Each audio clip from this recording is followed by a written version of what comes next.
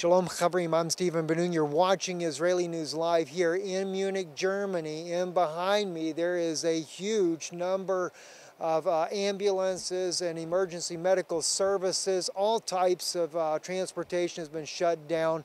We have still terrorists on the loose. It has been cannot be linked, according to the authorities as of yet, to terrorism. It is suspected to be a terrorist attack here on Munich, but unfortunately these gunmen are still on the loose. There are 9 confirmed deaths so far. There's been an attack on the subway system, of course, at Olympia Mall, just right in behind me here. There have been at least 6 deaths from Olympia Mall alone, also from Karlplatz as well. There has been shooting reported there, and the authorities are trying to get a grip on this, trying to find out who's behind it. And even though it has not been linked to terrorism as of yet, the ISIS and ISIL people that are on Facebook and all these other different social medias that they're under there, they are celebrating this attack here in Munich. It is a tragedy.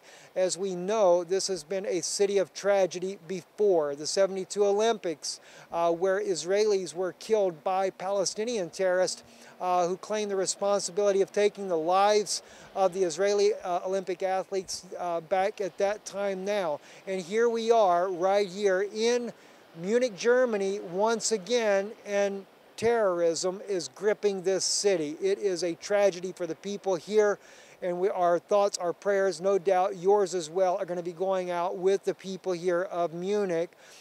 Earlier, we seen about 5 different police cars, 5 in one group, 2 in another group later, leaving this area here on the interstate, coming in, heading in the direction of Nuremberg.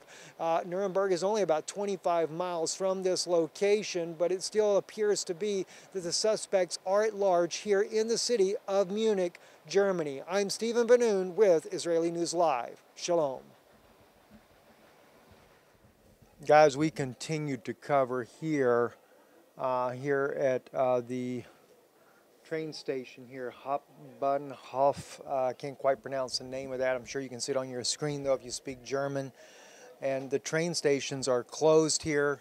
You can see quite a few police cars here. 1, 2, 3, 4, 5, 6, 7, 8, 9, 10 police cars here in the parking lot. All transit is shut down. This is a subway system here.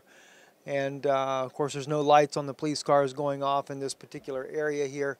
But people are outside the train station waiting for transit system to open up again. You can see those down there on your screen there. A large group of people there waiting to try to get inside. Let's see if we can zoom in through the windows of the train station there where police authorities are inside.